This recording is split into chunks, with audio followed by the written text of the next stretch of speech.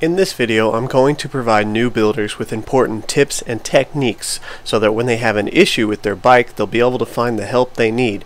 This is for people who use forums, Facebook groups, and YouTube comments when asking for help.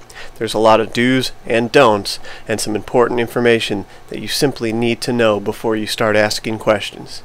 This way, people who are able to help you will be willing to help you. As an example, in this video I'll be using an issue we're having with our clutch to show you guys exactly how I would ask for help in forums or on YouTube. Tip number 1. When asking for help in your initial post, it's important to provide enough relevant information so that people know exactly what your issue is. For example, I'm having an issue with my clutch, but what I don't want to do is post, "Hey guys, my clutch isn't working, how do I fix it?" That's what we call a very open-ended question. It's kind of all-encompassing. It's right along with the same people who post up, "Hey guys, I just built a bike, it won't start, how do I fix it?" Essentially, it doesn't provide any information. There's multiple issues that could be at play in this situation, so you need to help narrow it down. Here's what I want you to post. "Hey guys, I'm having an issue with my clutch. When I pull in the clutch lever all the way, the engine still won't disengage from the rear wheel." That's my example, and that's the situation we have with this particular bike. The reason I post it that way is because on the flip side, it could be that the engine is not engaging. Maybe when you let off the clutch, the motor is not engaging to the rear wheel. You see, there's a flip side to that. So it's important that when asking for help, people don't have to ask you a bunch of questions just to figure out what the problem is. A continuation to tip number 1 is to remember that time is valuable to a lot of people.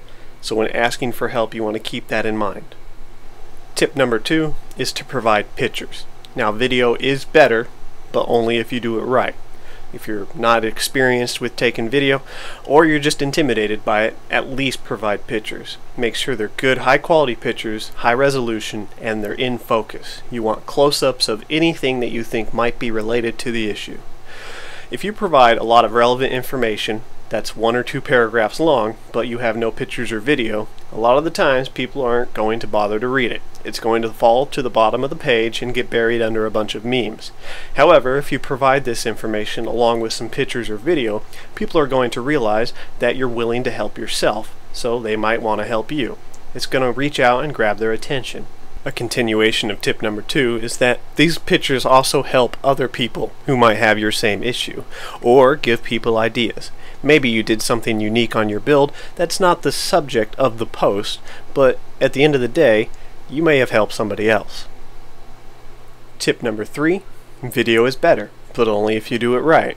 Here's some important tips and techniques that I want you to use when recording a video of your issue. First off, if you're using a smartphone, make sure that you turn it horizontal.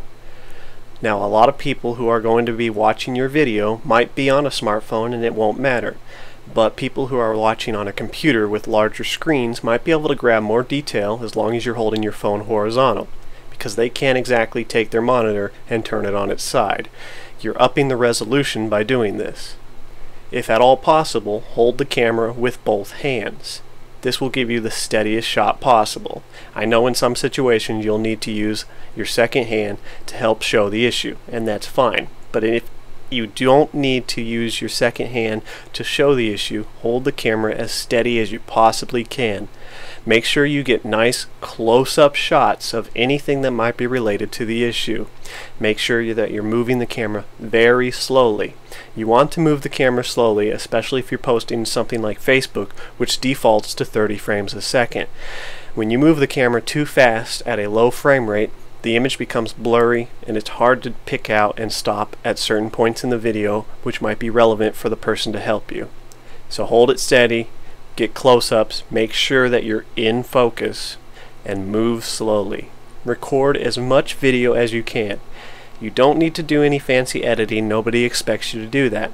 But the more information you provide in your video is simply going to help people out. A lot of times I've been able to grab problems that I wouldn't have seen otherwise because the person recorded the video properly.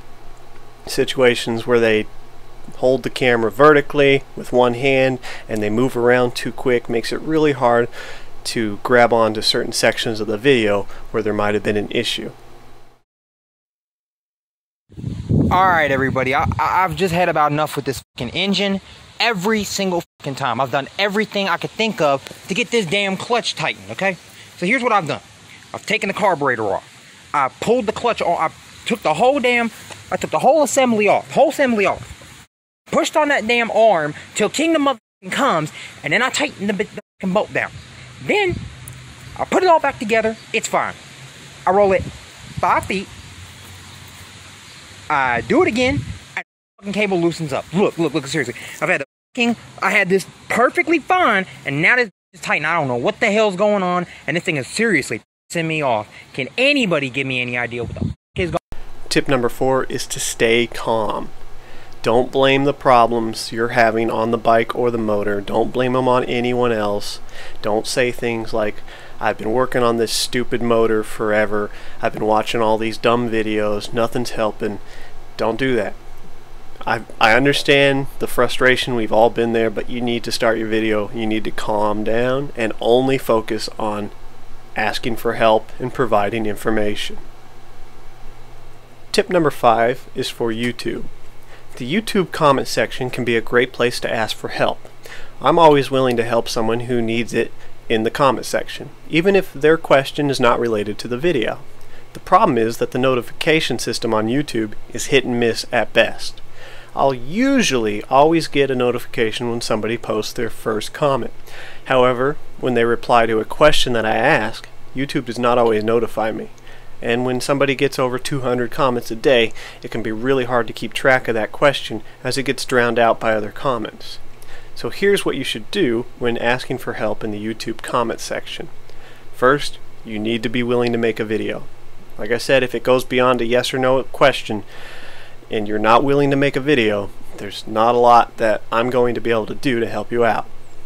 What I would do is make a video of the issue using the tips I provided and post that video on your channel. And then you should go and ask your question. In that question, you should tell the person that you've posted a video on your channel. I don't recommend linking the video in the comment because YouTube might send it to the spam folder. Now, I keep an eye on my spam folder because I know there's some legitimate comments in there, but a lot of channels don't keep an eye on this folder. Or when they see it, it might be too late or just way after the issue. So, make a video, post it on your channel, and then ask in the comments if that content creator can help you, and let them know that you posted a video of the issue on your channel. This makes it a lot easier for everyone. Now they can bookmark your video, go, watch it, comment on it, and keep an eye on the replies. Now that we have the tips out of the way, let's move on to an example. I'm going to show you guys how I would ask for help with a particular issue that I'm having on my bike. Let's pretend that I don't know what the problem is with the bike. Okay, I know there's a problem, I've got some basic information, but I don't know what's causing the problem. I'm going to make this section of the video exactly as I would make a video that I wanted to post up when asking for help. Okay, starting now. Hey guys, so I got this YD100.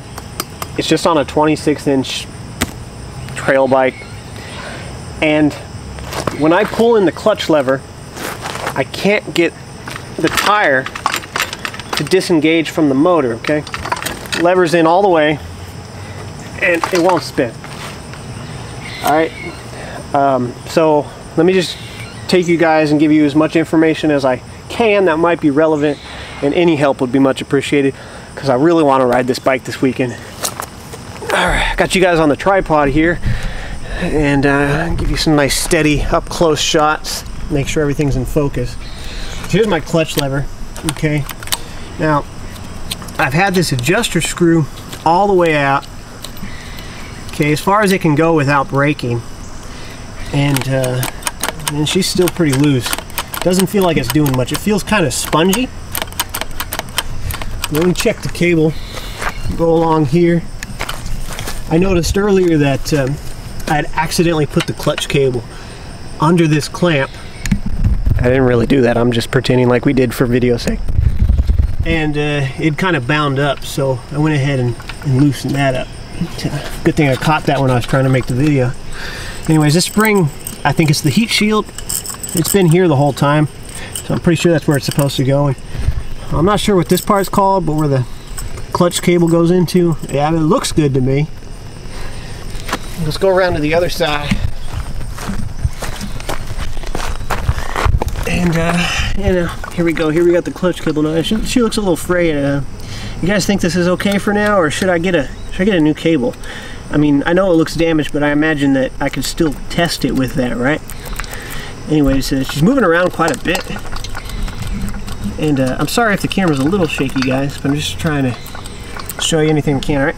Now, before I start opening it up and looking at everything in there, any information you guys can provide would be much appreciated. All right, thanks, guys. All right, that is exactly as I would post a video for a question when asking for help. As much information as I can, steady, up-close shots, move slowly, just look at everything that might be related to the problem. If you have a problem with your bike, I want you to do that. People will help you, I promise. If I see it at the very least, I'll help you. The reason why I use this example video to post is because there's actually two issues at play.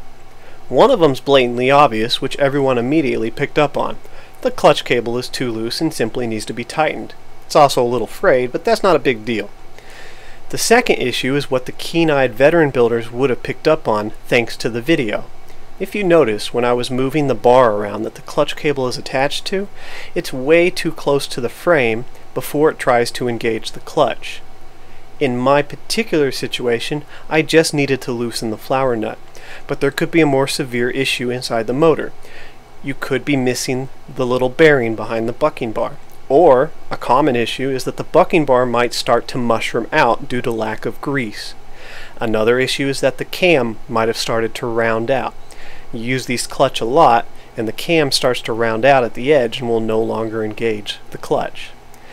So in the video, the veteran builders can pick up on this. That's why these videos, or at the very least pictures, are so important. Because you might have more than one issue that's not portrayed in a simple post. So guys, I hope these tips helped you out, and keep them in mind the next time you need help.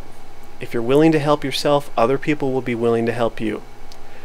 Alright, see you in the next video, and ride safe.